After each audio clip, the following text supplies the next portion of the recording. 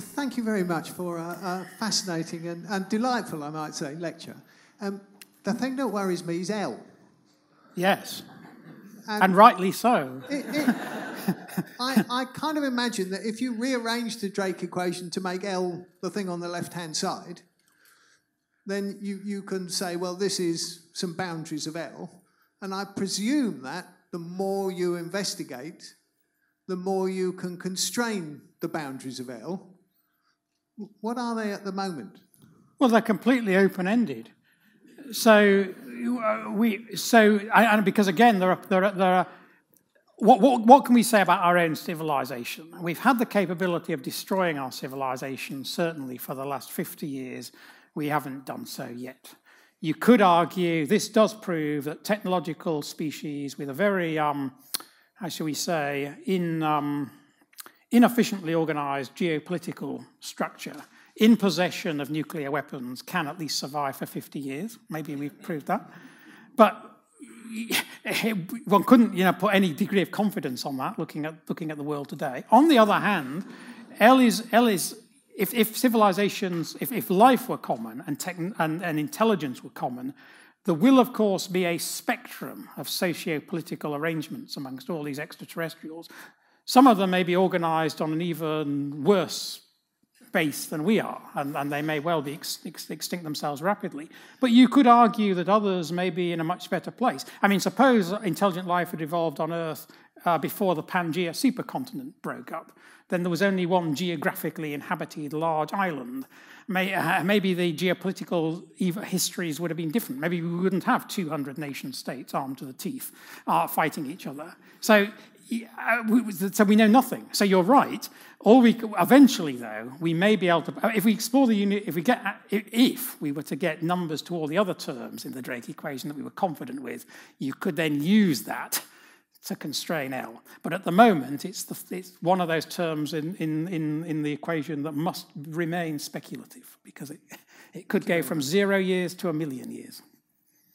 I believe there was a question upstairs, and then we'll take a question over there as well. Thank you.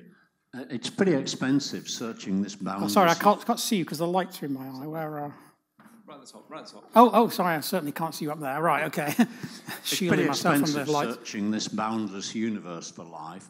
How are we going on at the other end, trying to make it in the laboratory? So you want to talk from my colleague at UCL, Nick Lane, because he's trying to do exactly that. He has a little reactor in his in the basement at UCL where he's trying to simulate where did life originate? We don't know.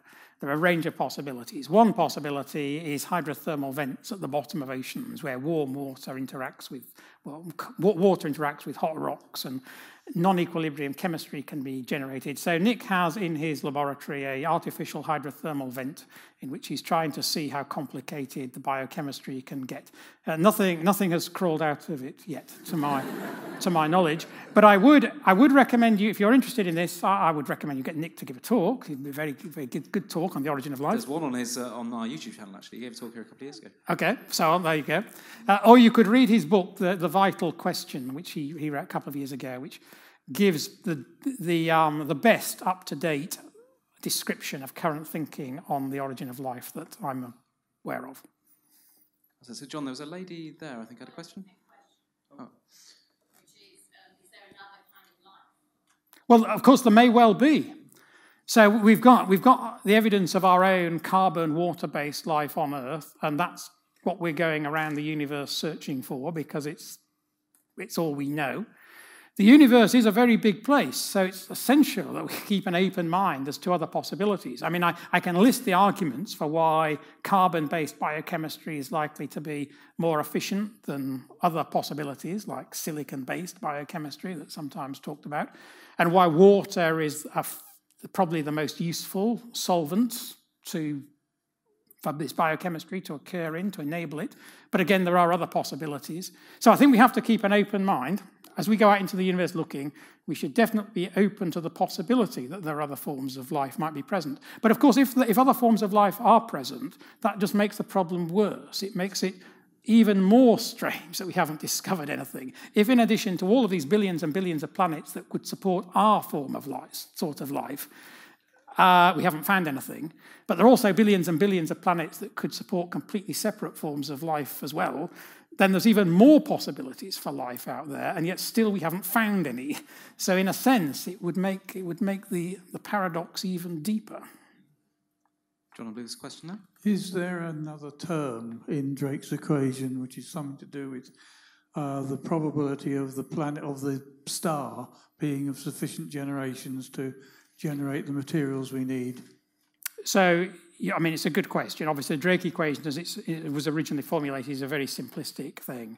In reality, we have to be aware of the fact that the galaxy has been evolving chemically, as you said. So you could have argued, in fact, 5 years ago, I would have argued that you might want to restrict your consideration to stars that are formed within either the sun's age or only a bit older than the sun, because earlier stars might not have sufficient chemical heavy elements, because you need earlier generations of stars have to go through all their life cycles to make everything heavier than helium.